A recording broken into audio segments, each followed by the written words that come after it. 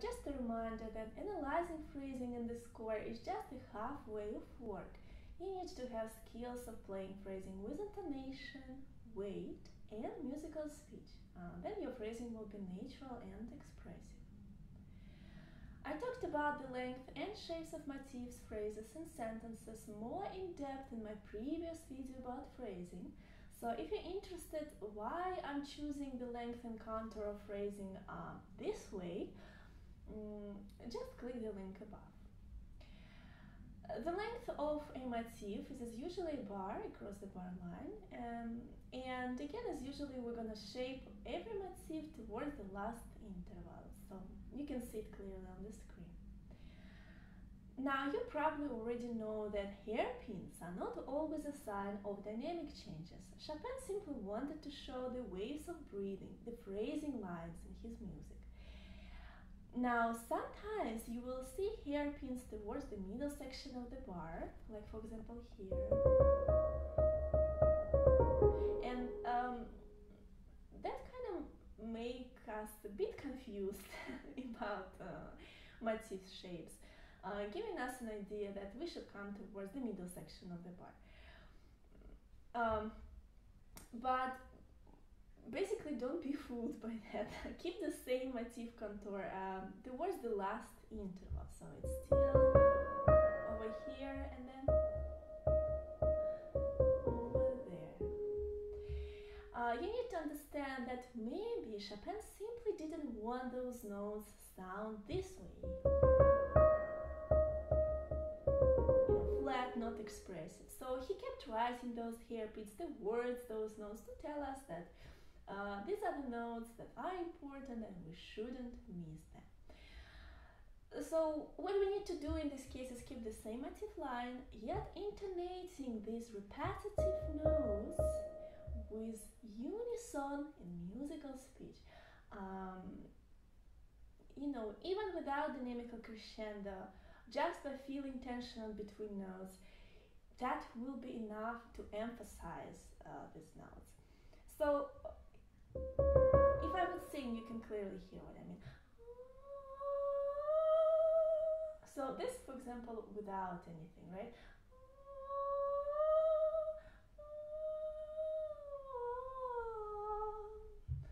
And this is with musical speech.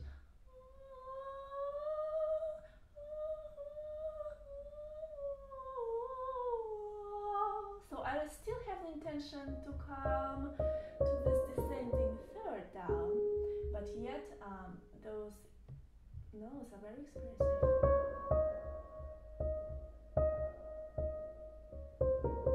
And you don't have to make any dynamical crescendo. Actually, you can make even diminuendo here.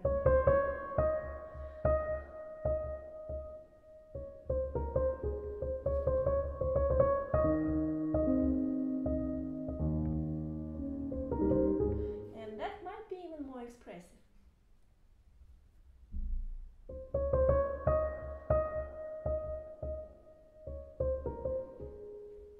In this way.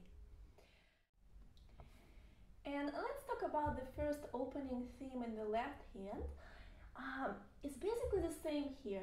This diminuendo doesn't mean that we have to come to this ear and then go down and make an opposite thing with the right hand.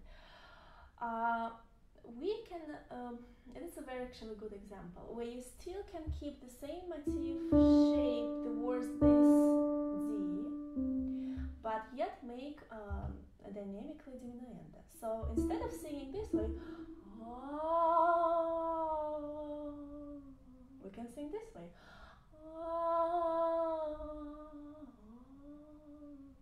Again, that might sound even more expressive. So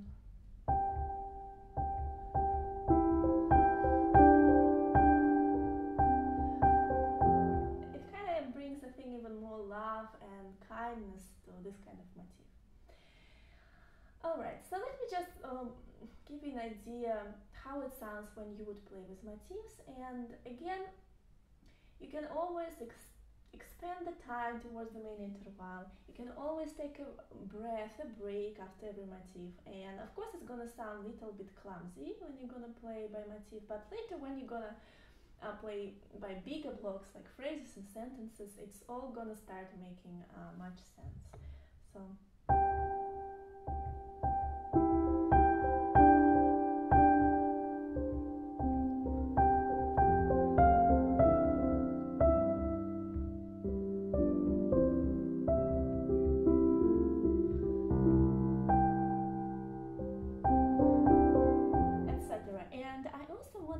Over here, when you have this kind of endless pattern, also try to find some sense in it. So don't just repeat this note or whatever you're going to choose voice. Find some kind of also idea here. So you might break it into 3 small, I would call it sub-motifs, I guess. So 1, so you come here.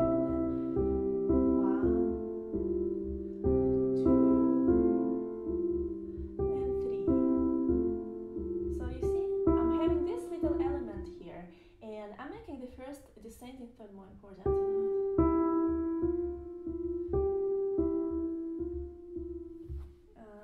So it's kind of nice. And when you would play your main theme with motifs, it sounds this way.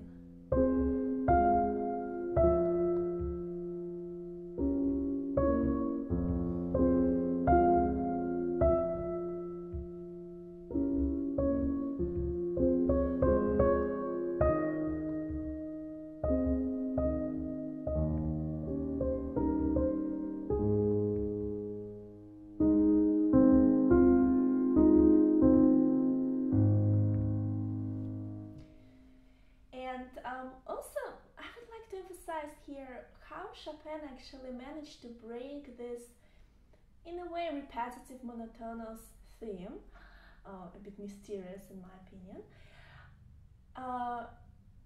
by changing the, how to say, the way, the relationship between the melody and the bar. So basically, sometimes he starts in the middle of the bar, the same theme, and sometimes he starts in the beginning of the bar. So it all changes the melody. When we're gonna start playing by motif, we're gonna feel it. So let's take a look at the first one. So the first one, we come here.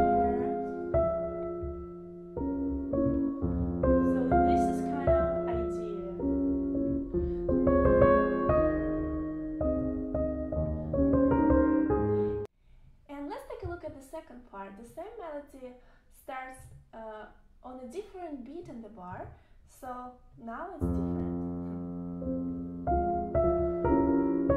He comes to this high note, and the same here.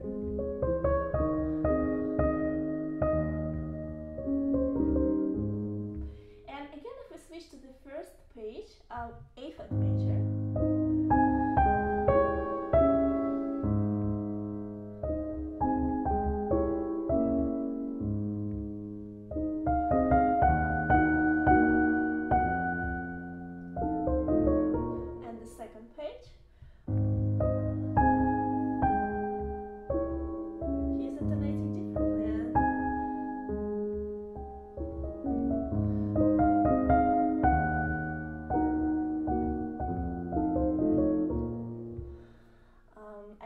Very smart. I don't know if he did it on purpose, but it turned out to be very cool, I think.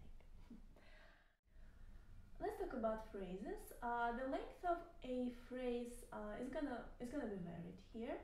As you can see on the screen, it could be 2 or 3 bars. In other words, 2 or 3 motifs. This one. This first phrase has 3. Next one 2, also 3. For example, here, okay, everywhere is 3 so far. Okay, let's take a look at the last line. So here's 2, and again 3.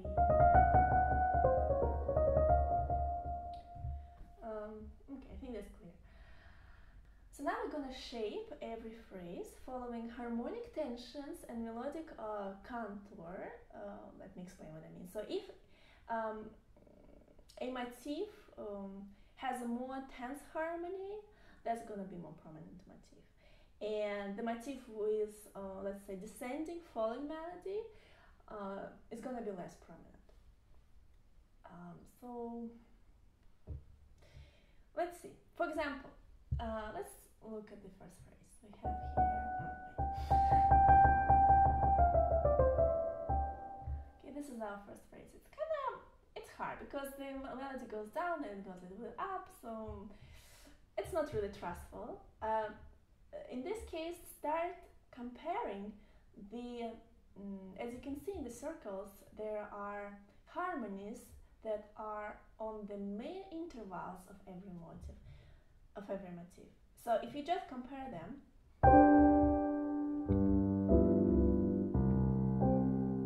the picture becomes much more clear. So the first more intense, and then less, and kind of less.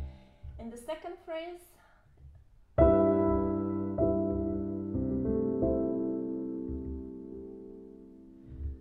again, it's kind of descending, so again the first motif would be more important.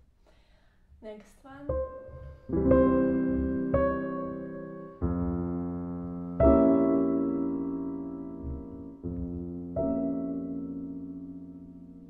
So, well, the middle section, the middle motif more important. And then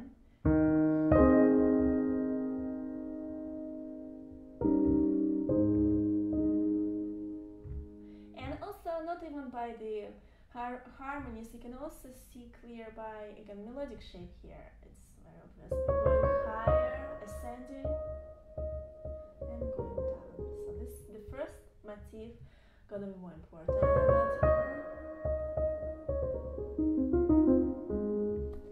And the same you can continue with others.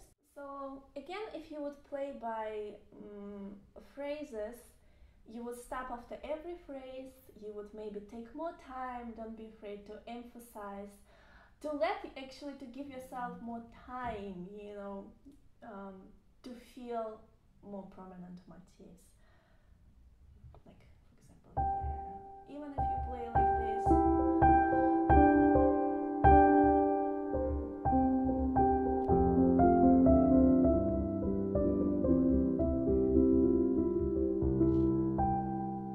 it will help you to embrace this bigger block much easier. And again, you start.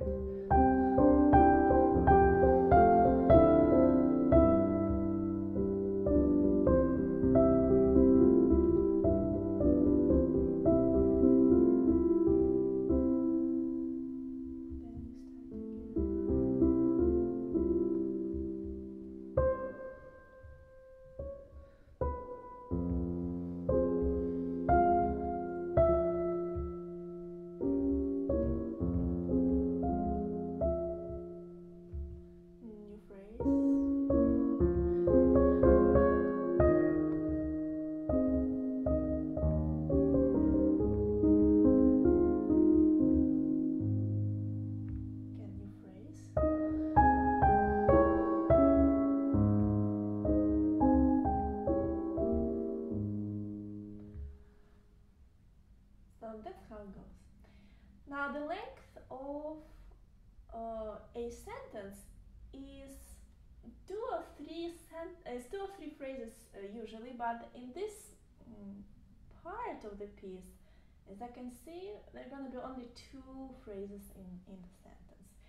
And again, I separate every sentence with a vertical line, so it would be easier for us to navigate through all the sentences. Now here comes the interesting part, because we need to find more prominent phrases in every sentence. And that could be a little bit confusing. As you know, we can pay attention to articulations, dynamics, harmonies, melodic shape, falling or rising melody, rhythm. And here, all those methods kind of didn't clarify much for me. So the only method method that worked was harmonic comparison. And basically what I did is I compared the harmonies in the main intervals of the main motifs in the phrases, and then I structure sentences by harmonic tensions. So again, as you can see, all the circle harmonies belong to the main intervals of main motifs of the phrase. So let's just go through them and see. The first sentence.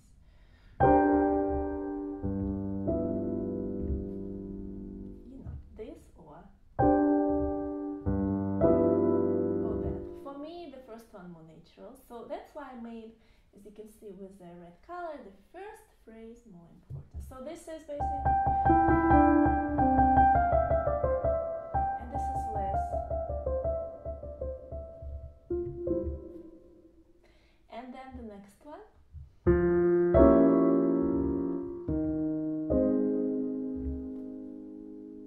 So again, the first more important. So when I play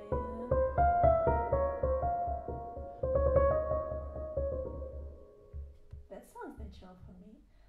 Next one.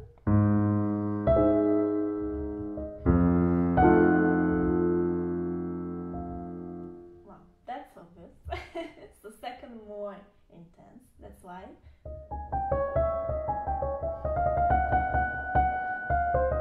This next one.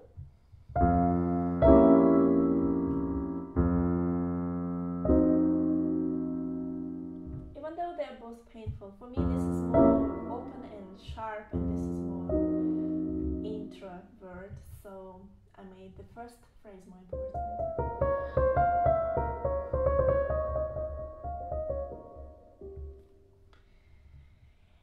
Now, here's kind of funny, because due to his changes of the melody, you know, because he started the first part of the melody on a certain beat. Now he changes the beat for the melody. That's why the harmonies of the main intervals of the main motifs now also changed. That's why, as you can see here,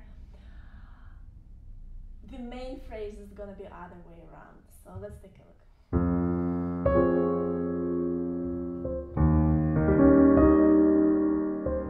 So see, now we have this.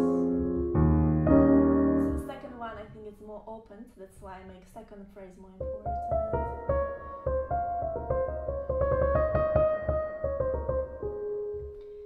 Next one.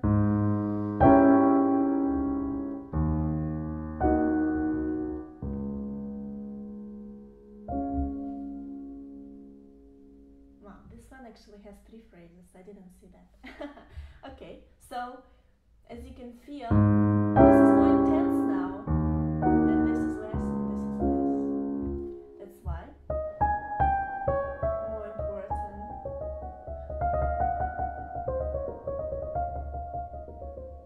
That's how we structure this sentence. And the last one, again.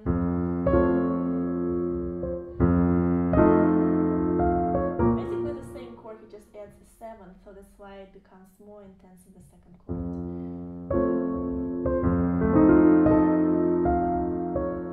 That's why second phrase more important.